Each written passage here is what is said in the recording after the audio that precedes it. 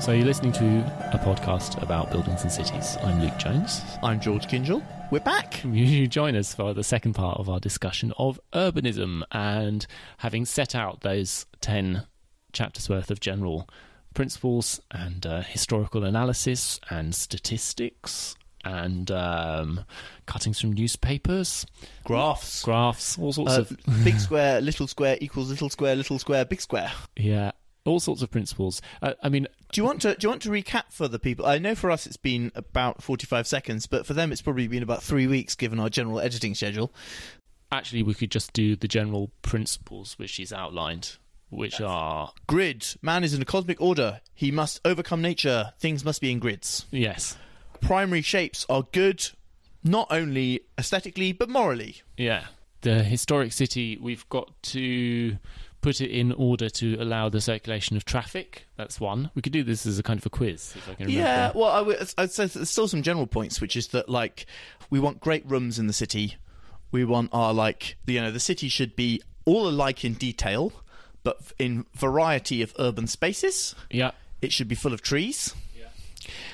Yeah, and then it's the actual specifics of the city, which is that great cities are really vital to culture. Yes. It must be unblocked. It must be decongested, cut through and opened up. It must be green and have lots of green spaces. It must have tons of transport and speed. Yes. And it must densify. It must be super dense in the centre so that, like, the evolutionary process can be accelerated.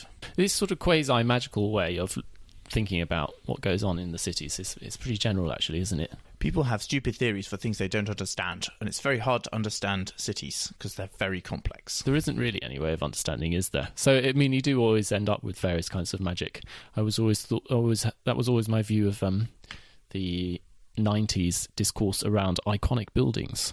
And the idea that the Bilbao effect. Yeah, the Bilbao effect. Cities would be magically sort of transfigured from post-industrial dereliction and sadness into hip, cool suavity by the construction of a few significant, symbolically futuristic and avant-garde baubles of various kinds. You can see why architects would like that. And given that they were the main people saying it... It's convenient. I don't think they even were the main people saying it. I think it got taken up by planners who were like... by a whole other kind of snake oil we could try discourse. And do something hard, or we could just bung some money at someone. No, well, it also was like classic sort of 90s technocracy.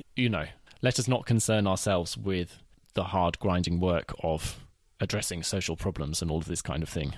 Let us instead focus on the media-friendly spectacle of governance. Yeah, it's kind of postmodern. The image is reality. The sort of super criticality of lots of people in the same place, rubbing together and creating extreme civilization. Well, that's what the city actually is. Well, it is. That's what it is in Corbusier, isn't it? That's the reason why we still need cities at all. Yeah, it's not quite that sensible though. It's a bit cosmic order as well.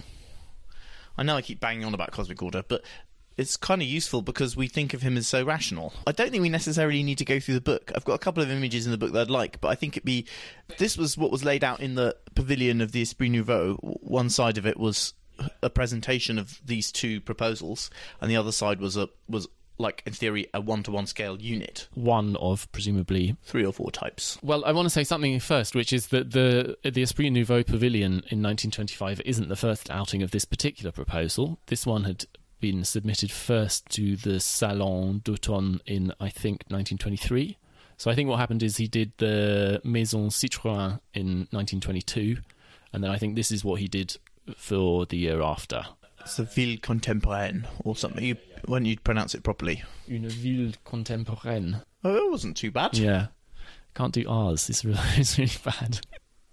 Well, let's describe it from the way in which it first appears, which is this plan, well, at an extremely great scale, from an extremely great height.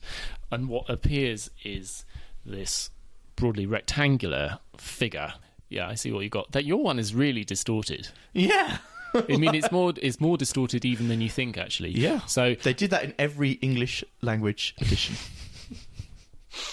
So, well, I'll describe the way it's meant to look. It's a rectangular figure in the centre of a series of intersecting diagonal routes, and it's arranged. It's extremely reminiscent of like of these plans of Peking / Beijing, depending on what era you're in, or it's for our listeners in the early 20th century,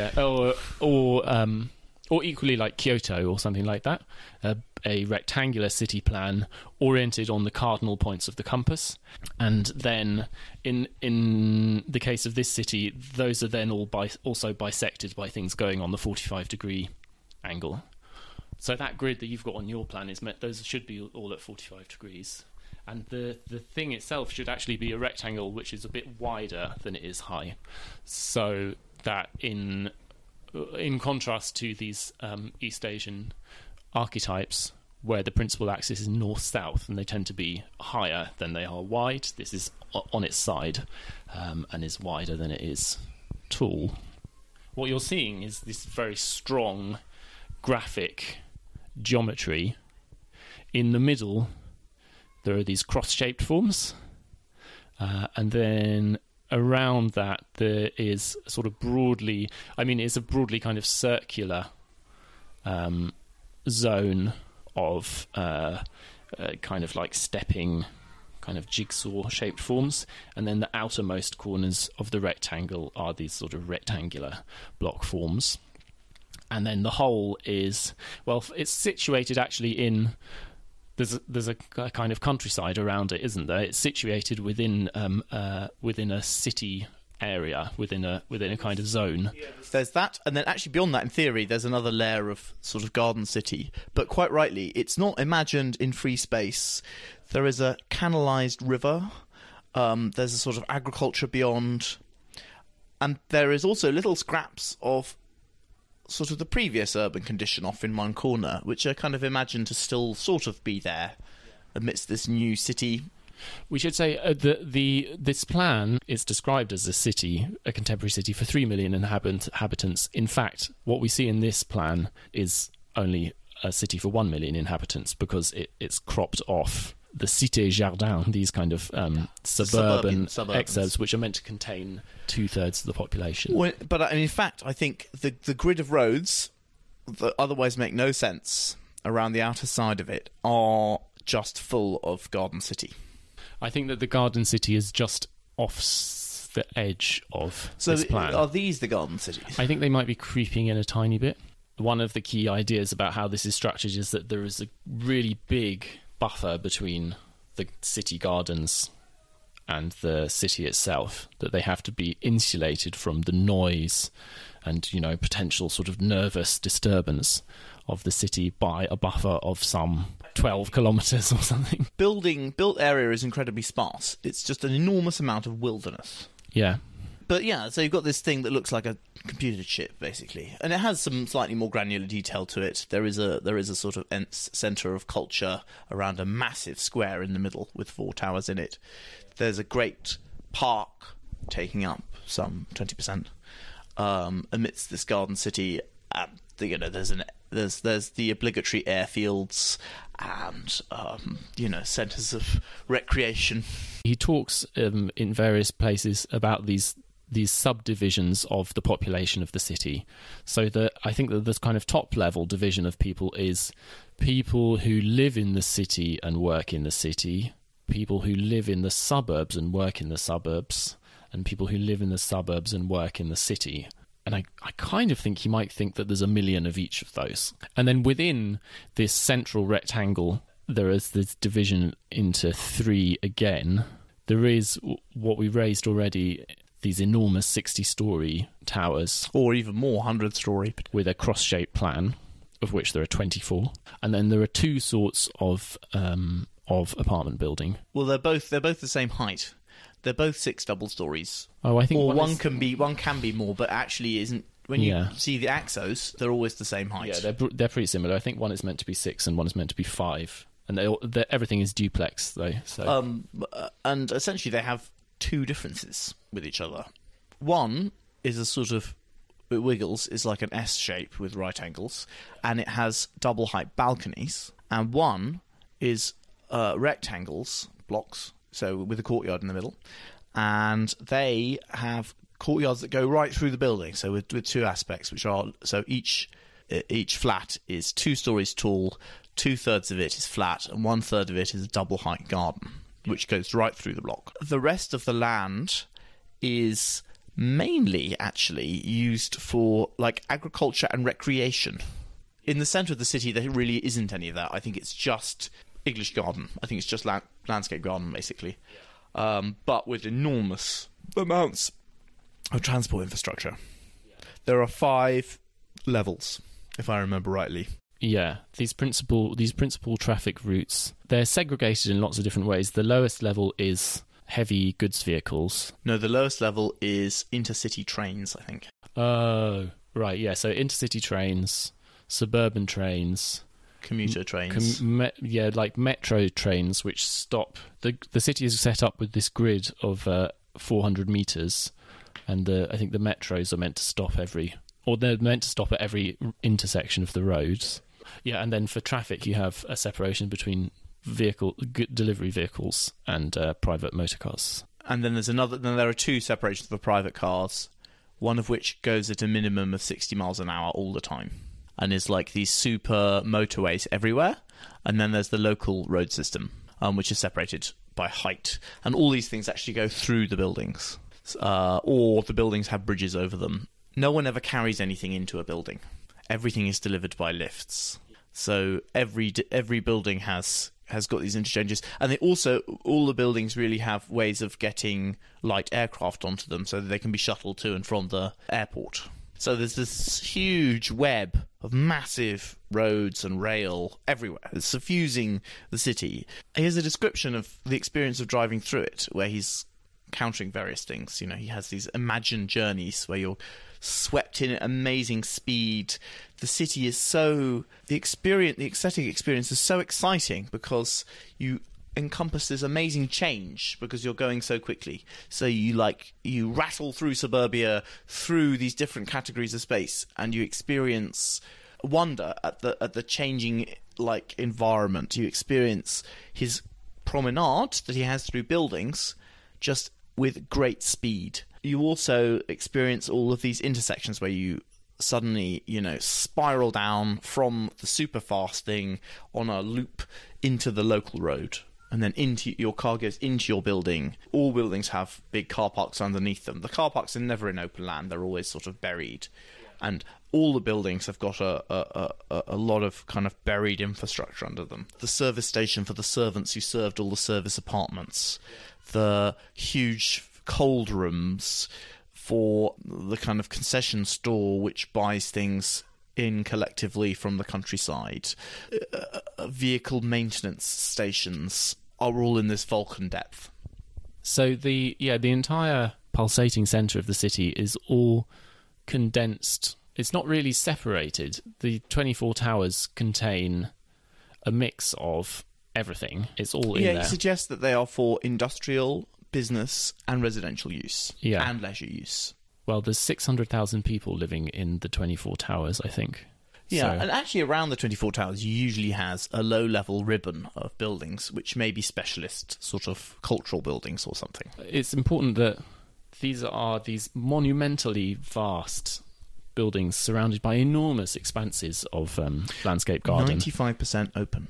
Yeah. And all the roads, except for the local roads, don't touch the ground. So actually, you've got to imagine it as the ground floor as almost unbroken landscape garden, which has at a high level viaducts on stilts. I think that there's a mistake that people make potentially where, because the descendants of this vision in post-war planning are things which lots of people have experienced, perhaps we underestimate how different from them the actual scale of this vision is. This is like an order of magnitude more excessive. Like anything that has been built that's like this has been value engineered. So you just don't have that much transport infrastructure. You don't have that much open space. The towers aren't that tall. They don't have all the mod cons.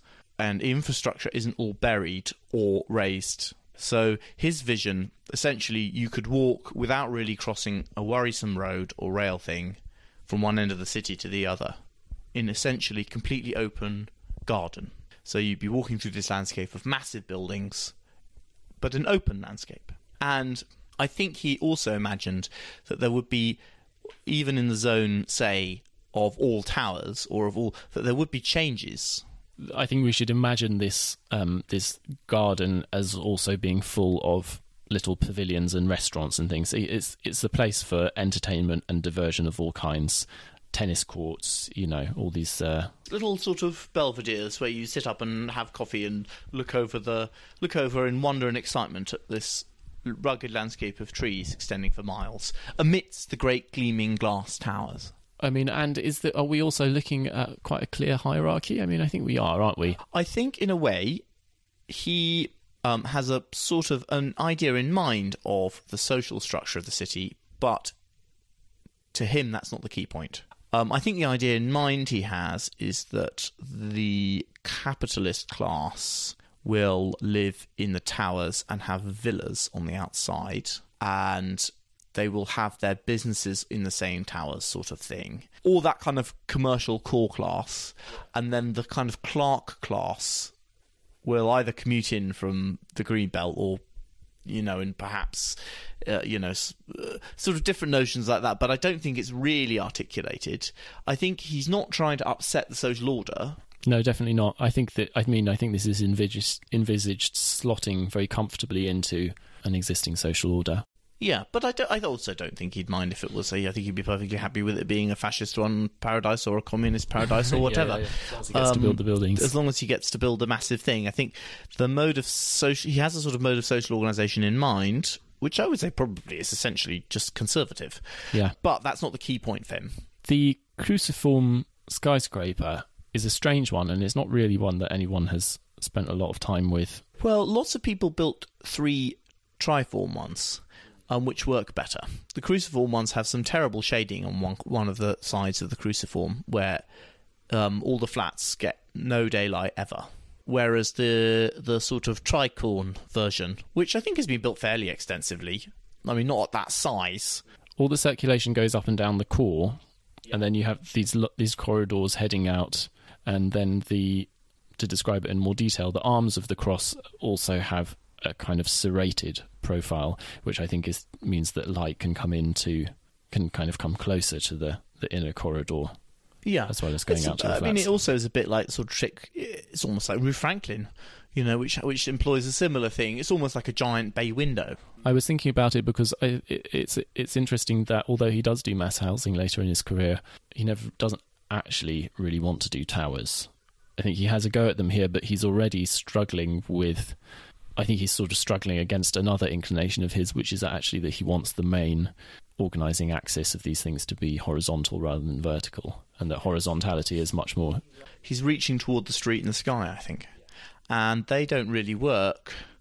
People have had a go at them in high rise. You can bridge between things at some high level. You can bridge between a few towers and have like something for photoshopped people to kind of run around in and sip coffee around swimming pools suspended at the 40th story. But it's not entirely plausible. Yeah, well, I think the reason he doesn't ever build them is because I don't think they'd be any good. No, it doesn't seem that good, does it? In fact, the whole city, it has some major problems, doesn't it? How should we talk about this city? Like, look up pictures of it. He did a lot of great images, either perspectives. There's lots of great axos. I expect we'll put some up. We're focusing on the towers. We can talk about the other flats when we talk a little bit more about the Esprit Nouveau Pavilion, because the funny thing, another thing to mention about the towers is he, like the 2 other forms, he plans them. He has drawn them out to a point where you can imagine where the furniture goes. The tower, he never plans at all. The tower's totally generic, isn't it? He never plans. He says industry, business, and people are going to live in them, but he never even really attempts to show how. It's just a diagram of extreme densification. Not just, it's also to be viewed from the landscape garden. In that sense, it has a little bit in common with that ambiguous techno-futuristic city of a similar period, the one by Ludwig Hilberseimer, where everything is reduced to cuboids, basically. this kind of cuboidal hive. The difference is the landscape garden. Hilberseimer's city is like a circuit diagram. He has no place for trees. One thing we should go through actually from the book is his arguments for and against and how it works. The way it's structured in the book is that we have this outline of the city, and then it's structured around these two chapters, the hours of work and the hours of leisure. The hours of work are really retreading a lot of arguments around circulation and the need for people to move as fast as possible. The hours of leisure are, again, about the garden. He has this idea that we need some human scale in this city of these monstrously vast crystalline monoliths, and trees are going to do it. Or his characterization of what makes cities good is completely wrong. It's completely fanciful. It's completely tendentious. The idea that you could decant all of the activity of the city into these enormous towers and it would continue to function in the same way, I think it should be sort of self-evidently clear that that's not going to happen. It's not that there's only one particular way for a city to exist. I very much dissent from this kind of Jane Jacobs-inspired view that there's a particular way that streets work and everything has to work like that. I think if you go to cities like Tokyo, there are lots of places which have very unlikely sort of forms of urban forms and circulation and things which actually function very well.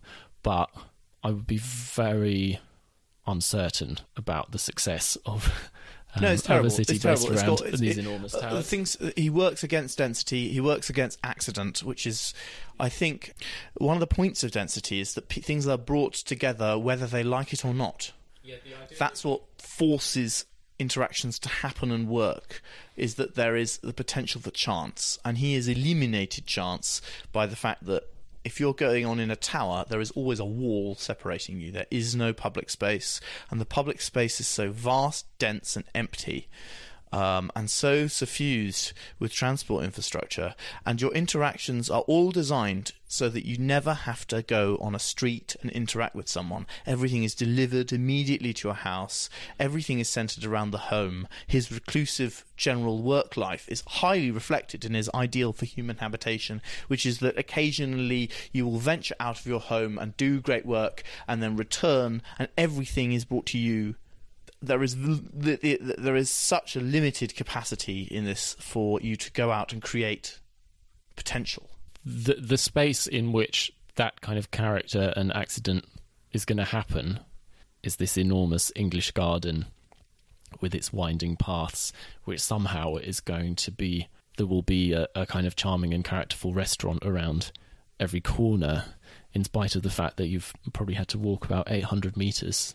Or in spite of the fact that there have to be 60,000 of them, or some grotesque number of pavilions, all presumably exactly the same. It's incredibly dense, but the vision for the kind of vision of a life is a suburban one, isn't it? You know, you've got your little... monastic. You've got your little module, you're hygienically separated from everyone else, and you go point to point and fulfill activities on this little atomised itinerary. But it's also monastic. It's about cells and contemplation of vast scenes. There are different sorts of objections that you can have, aren't there? There's one where you can just sort of say that in entirely sort of uprooting and reconstituting the urban form, you've actually destroyed everything which makes a city a city.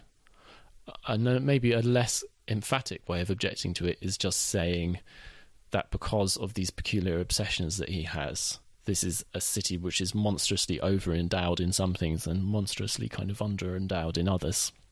He's identified a real problem in cities, which is, or a real problem for the 20th century city, which is the intrusion of the motor car and the traffic and the noise and the pollution which it causes. But I think that, like, all of the really great, or certainly the majority of the really great errors of 20th century urbanism are attempts to accommodate rather than to frustrate that. One of the things I find a bit strange about this is that in his architecture, he's not all that excessive, is he? But he has quite a good... One of the things you see in his domestic architecture is the rooms are not supermassive. They tend to be quite carefully scaled. They don't dwarf you. So why is everything in his urbanism so sort of over the top? Why does he think that everyone wants 3 square kilometres of tennis courts next to every house? I think, well, my theory for it is going back to the monastery that he likes, is that you are in a monk's cell made nicer in a sublime landscape of rugged cliffs and monumental forms, and your relationship of your smallness to its bigness is inspiring and sublime. Which I guess it is. I mean, it's a nice thing to look across an enormous metropolis, but this one there's nothing to do. No, it's like a mountain range. It's like being a monk in a mountain range, except that there are various accommodations to the fact that you're in a city. But I think that was the way he mostly lived his life, is that he had an interaction with the sublime and an interaction with the humane at a level, and that was what he wasn't a great... I don't think he went down the pub every, twice a week. I don't get the sense that he, was a member of a bowling club, or... I mean, I think he sort of did cycle around and spend time in cafes and things, which I guess is a kind of equivalent, but I don't think he ever really considered it. And I think you can see, even where he is not really... where the locusts of where his attention isn't, you can see some problems. His attention isn't in the design of actually what goes on in the towers. He doesn't care. They just have to be there. His attention isn't really in the parkland. I've never seen a drawing of parkland that is at all convincing in terms of how the pavilions work. Sure, there are these things here, and then in the big thing, they're all exactly the same. Yeah. Or they're super... I've never seen this drawing of how the parkland is really. His attention's not there. It's not in the towers. It's not in that. His attention is in how a slab block works with loads of transport, and how the flat in the slab block all relate to each other. But the problem is, it's not really a monastic vision, is it? Because it's a bit like being a monk in Versailles or something. Yeah, it's not. It's not Mount Athos. It's this enormous manifestation of order and grandeur. And it has some sublime elements because of the inhuman scale of the buildings.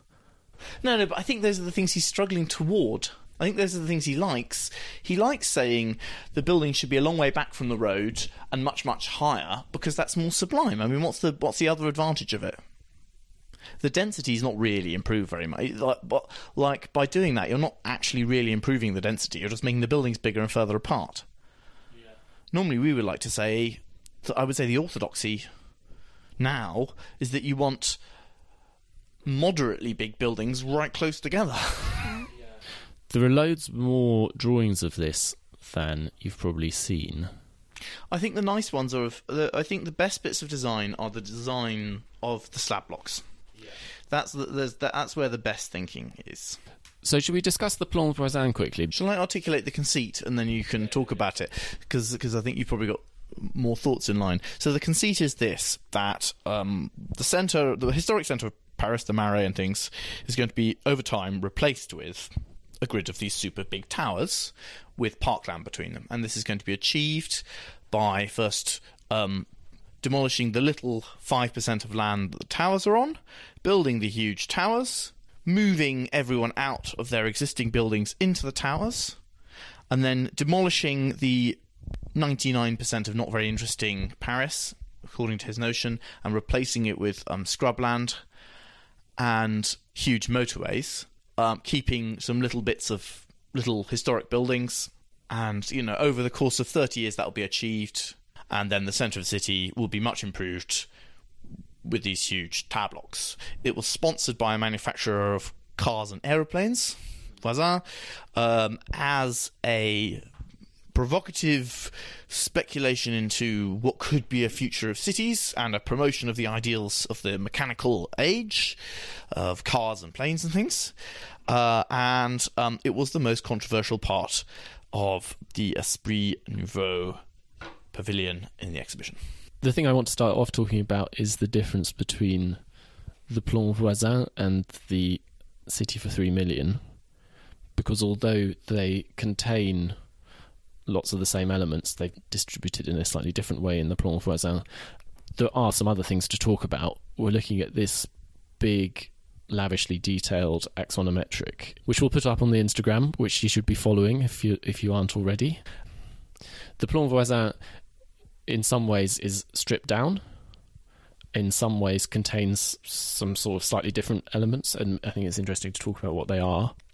The insertion is within and is contained by the fabric of the existing city. So it doesn't, as the City for 3 Million does, have this gradient shift out into absolute green parkland at the edge, but rather ends quite abruptly. So it's surrounded, and the grid of roads is tighter as well.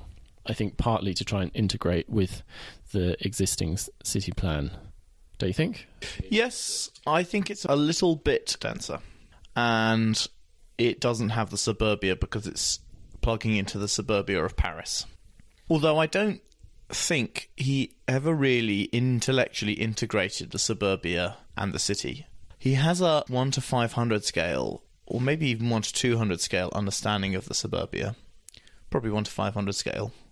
But he never manages really to understand how that interacts. The drawing of the suburbia in the City for 3 Million is completely linear drawing of these looping motorway routes, and then just some writing on it. There's not even motorway routes, they're trains. He says it's going to have a set of 4 circular... They're not actually in the plan. As we said, but already the City for 3 Million plan really only shows the most important million. It has the bright light of the city where the strong are raised up and the weak are crushed. Yes. It doesn't have the bucolic, peaceful hinterland. Where the weak labour in obscurity, growing their parsnips or whatever.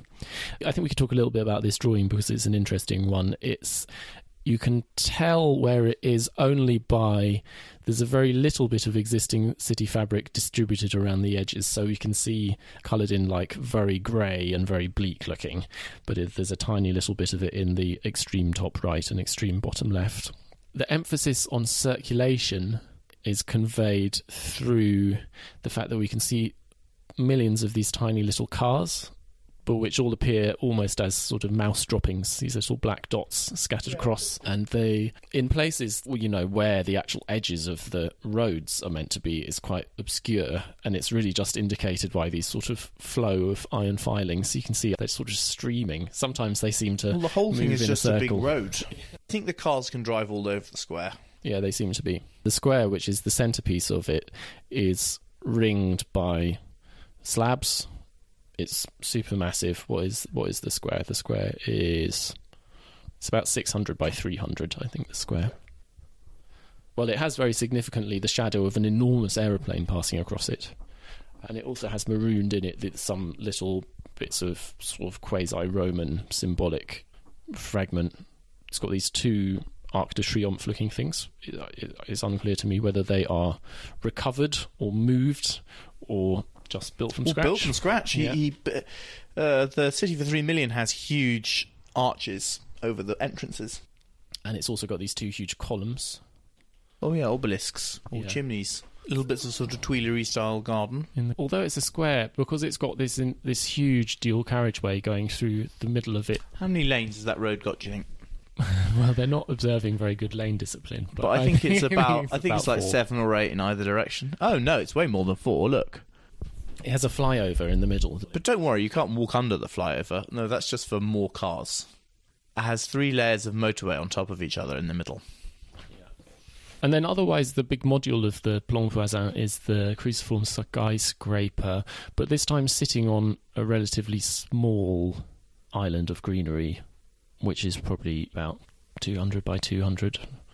And we were talking earlier about what these linear... They look a bit like kind of shortbread biscuit things scattered around the base are.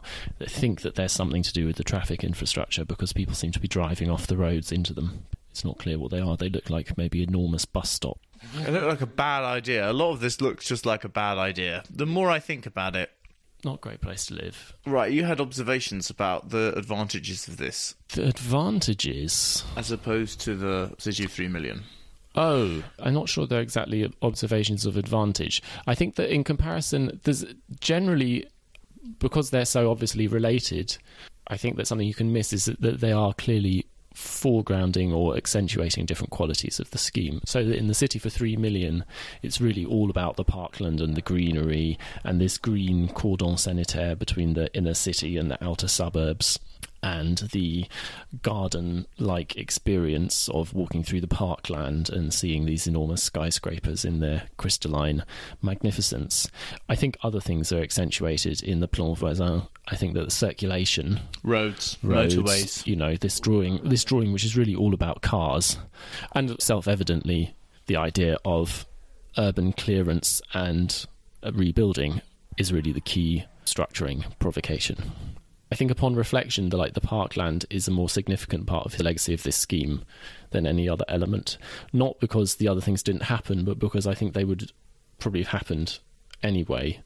Whereas this seems to me to be something which is more specific to this particular formulation of the new city and its planning. I mean, I think another way of approaching this is to say, what does the world look like when neither of these schemes was ever proposed and people had to draw on other influences? And I think what would have still have happened and what would have happened differently. That, I think, is my rationale for thinking that the City for 3 Million potentially has a greater influence. Because it has more parkland. Because I think the parkland is the thing which I can imagine not being there.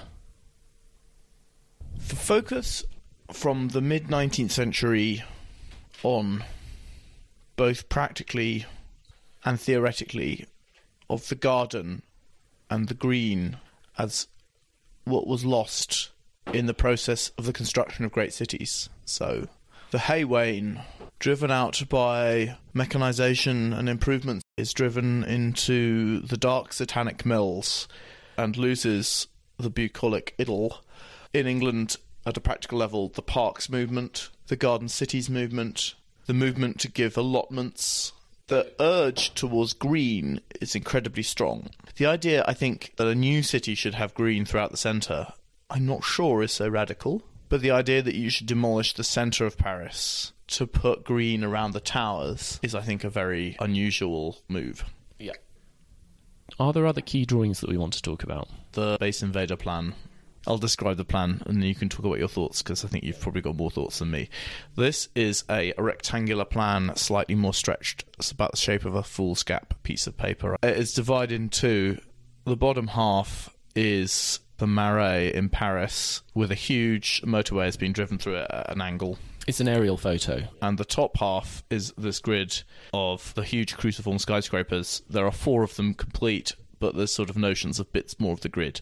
And the grid itself is actually squashed at an angle. The top is very white and the bottom is very black, giving it very strong graphical appearance with this motorway cut through.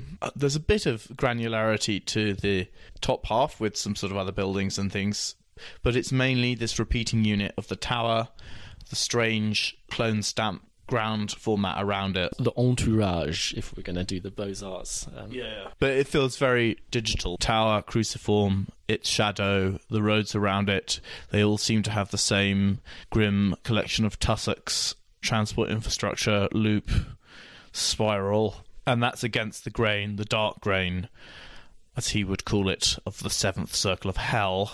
Prosperous inner city of Paris with its tight streets, irregular grid, courtyards. And it looks like one is erasing the other. It's the edge of it is a real crystal boundary. They're coming down and they're eating it. It's an amazing image.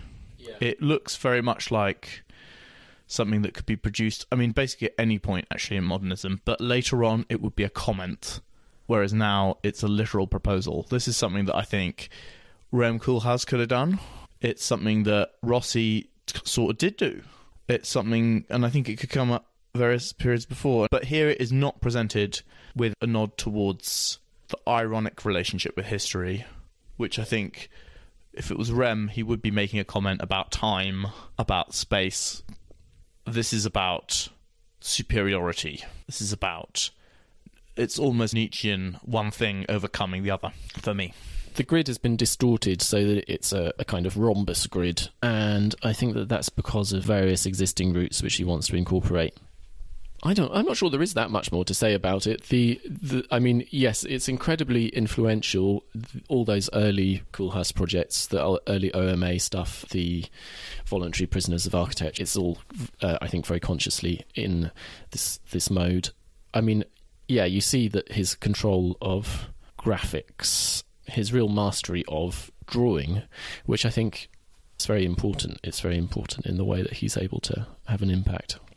What do you think he was trying to say with this image? Well, I think that the thing has been halved, and it's very obviously a comparison between the scale of one and the other, the uniformity of the one above, and the mess of the one below. But he is, I think, in this image proposing to keep the bottom bit, albeit with the huge motorway driven through it, and he is proposing to cut it like a knife. Yeah, you can see the surgery. The surgery is in progress. Yeah, and you can see a little bit of this strange square creeping into the top right corner. I don't, having looked at it, think it's actually a literal part of the Plan Voisin. I think it is just graphical presentation. Yeah, it doesn't... I don't think you could really locate it.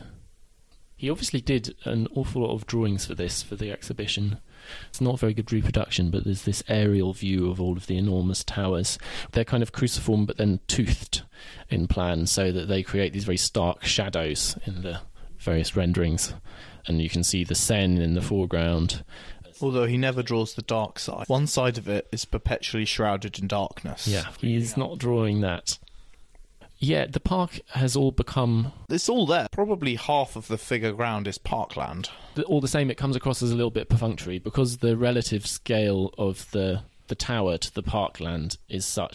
The park all feels a little bit like this little puddle of greenery that it's sitting in. But this is very like what it actually was like, isn't it? Yeah. That parkland is very much like post-war parkland. It's maybe like one of the better examples, like Roehampton, but it has more sort of infrastructure in it. I think we've both lived in buildings with this sort of parkland outside it. It can either be a sort of drifts of plastic bags, or, depending on the people who live there, nicely manicured and sterile. Around towers, it doesn't tend to be a place of sort of children's gay laughter. Exercise of dogs? Exercise and excretion, yes. Yeah. So should we talk about the question of influence?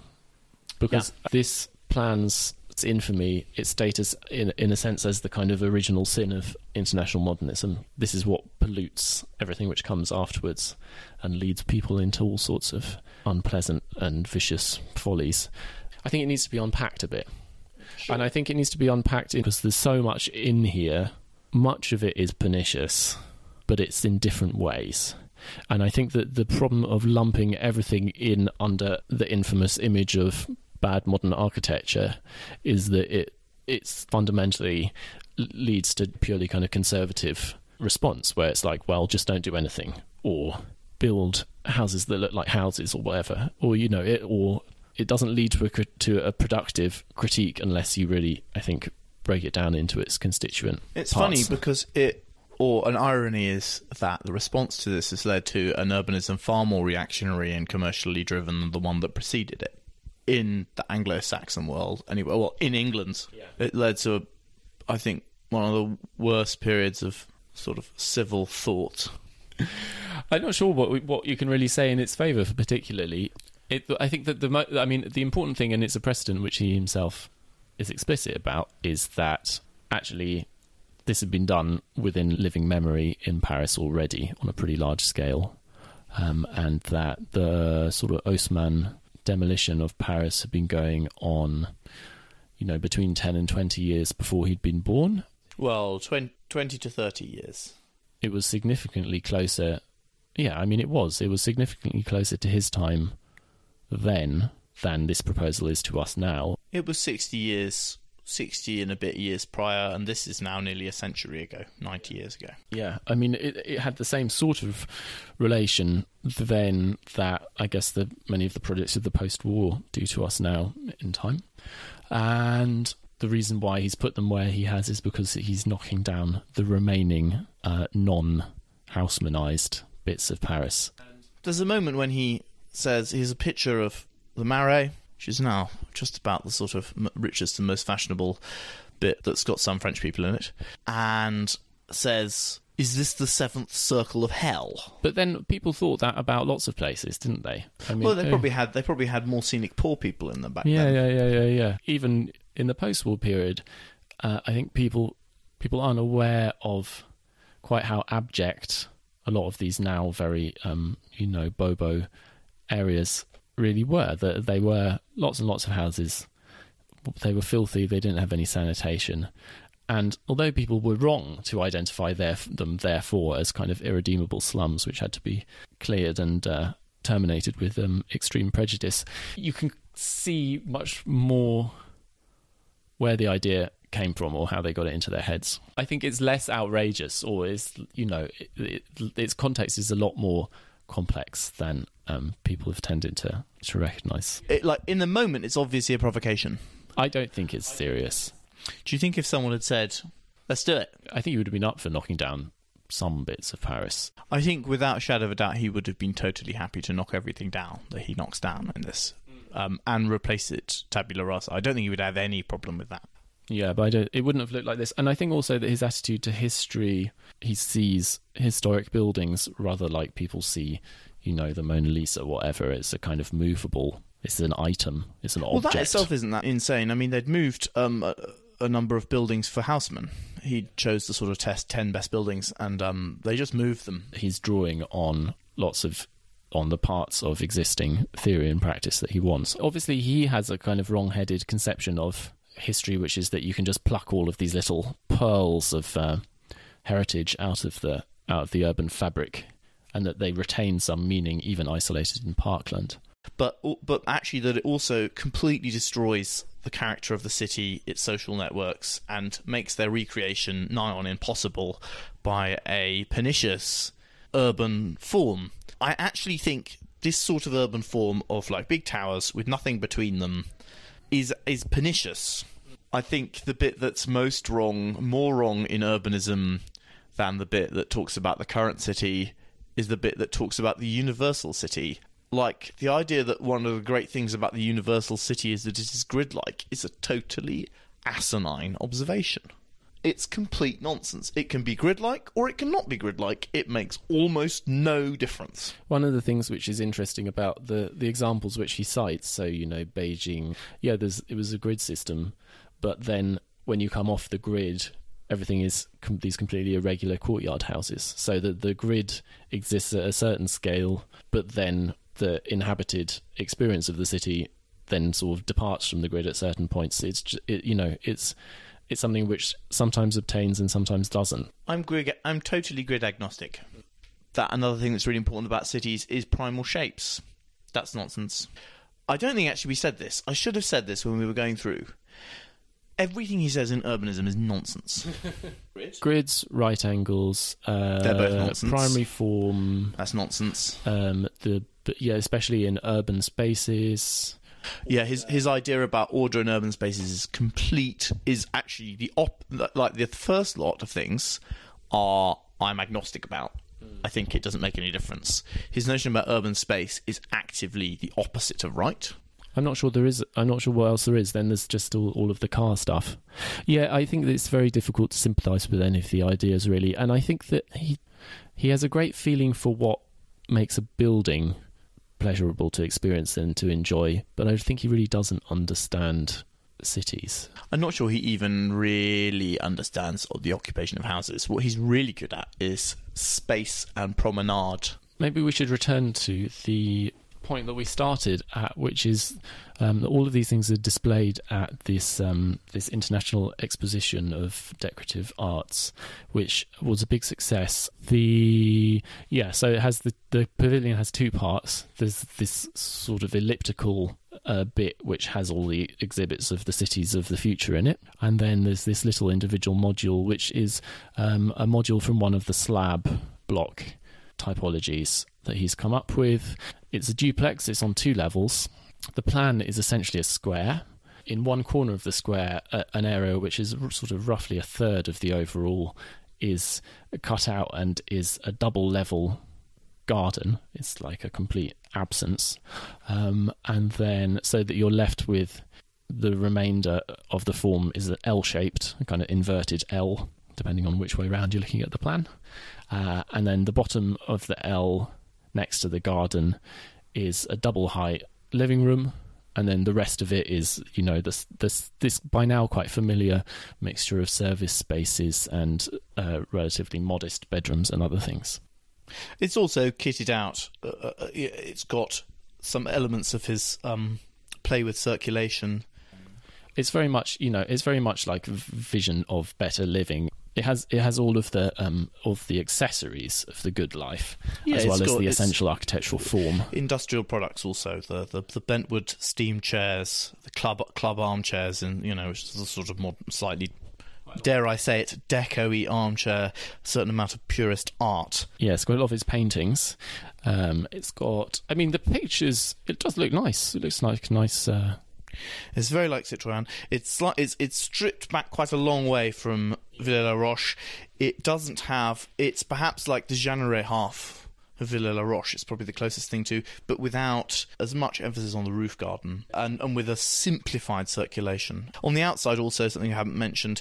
There's a huge graphic, which I think is a sort of another part of the propaganda. This is combining his urban notion, his big building notion, his house notion, and his graphical sensibility, and his industrial furnishings and things like that all into one. He's also done something. Normally, I think he's an architect who actually doesn't respond best to constrained circumstances. But because I think he wasn't terribly popular with the conveners of the exhibition, because he'd not been very nice to them, I think, mainly, and very nice about them. I think he's could be quite difficult. I think he had been difficult, and I think he then complained, as many difficult people do, of persecution. They'd given him a slightly difficult site with a lot of trees in it, but he's managed to integrate them quite well into the inside of the building. Yes, they're kind of going all the way up through the garden courtyard. They also built a hoarding so that people couldn't see his building from the outside before the exhibition, which there's an argument about whether or not this is him and his radical style being martyred by the hideous establishment, or just that they wanted to unveil it complete and didn't want to have the building site on display. I don't have an opinion on that, really. I retain a kind of ambivalence about these works, even though I don't think that they're a good idea in the way that they're proposed. I think for various reasons. Well, I think their success is a rhetorical one. At a really obvious level, they're a successful piece of rhetoric because they got everyone talking, they got him more famous, rather like as a great flourish at the end of the Esprit Nouveau period. It's very expansive. Also, as a rhetorical device, it sort of... you know how people who, when they want to say something extremely racist or something, they say, we're just raising the issues. You've just done something really quite despicable to raise. I'm just raising the issues. Well, it's not complete nonsense. He is creating a piece which allows us to think about these cities before they happened, to start the process of testing the nature of that city. I think the great problem is that it is insufficiently tested. He hasn't, because he is trying to promote the positive aspects of an idea, he fails to examine what, even for him, we can see from his attention, are the weak points. Yeah, I guess the only point I'm making, which is sort of semi in favour of, or which is suggesting that this is not got, the city hasn't finished evolving, it hasn't finished changing. It's going to go on, and it's going to go on changing a lot. Revolutionary changes in the form of the city actually is a thing which we should still think of as being possible. If it's going to change, we might as well have intentional change rather than this sort of undead process of like this kind of London plan sort of change, where I don't think no one has thought, well, actually, this is a really good type. This is what we should be moving towards. Things have just got tweaked around and about, and what we've ended up with is this particular type, which I think has really serious problems in all sorts of ways. And that it's not like we shouldn't... But it wasn't just the planning that brought about that type. It was a strange set of policy and just economic conditions, I'd say. Yeah, sure, but it's still something which you might do intentionally rather than just sort of spectating and occasionally thinking in a vaguely psychogeographical way about how peculiar it is and all this kind of thing. the buildings, the types of buildings with which we populate the future city might as well be something that we actually think about in an active way, rather than something which just kind of happens to fall on our heads. I'm not sure I would generally advocate replacing one sort of urban condition with something which is massively, like, wholesalely changing it to something else. I don't think that in a mature city like ours, I'm not sure that's often a good idea, unless it's been brought about by one of the activities of the city ceasing, or a component of the city dying off. If the docks die off in a very big, you've got a major wound, and you're going to have to kind of graft into it in several stages, and you're going to have to change things a lot. It doesn't mean necessarily, it doesn't say very much about what you can do with the building fabric, but like an entire way of life has gone. You can make an intervention, but I don't think that's true in Battersea or here. I think that doesn't mean you shouldn't build big. This isn't an argument for not building big buildings or not having big sites. Yeah. But I think probably I would say, sure, yeah, we should think about those things. But really, I think the problem is that we don't have.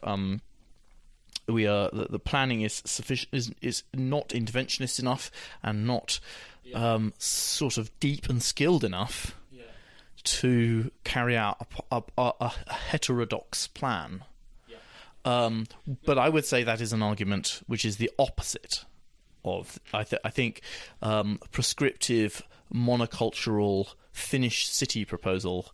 It's a very useful proposal because it tells us what we shouldn't do. Not only that, but one of the things. That's one of the things. One of the things is it shows us a future that we can step back from. And perhaps if more people had looked at it seriously, thought about it seriously, they wouldn't have done everything they did. Oh God, I mean, we could relitigate all this for a long time. I mean, I think that among the, in terms of these like sterile monocultures, the sort of post-social democratic landscape of the Docklands is, I think it's got some extraordinarily bad bits in it. You remember, like, how well they managed to cock up the little bit around where I, like, just south of where I was. It's like something which was it's almost okay now because the natural condition of it is so lovely.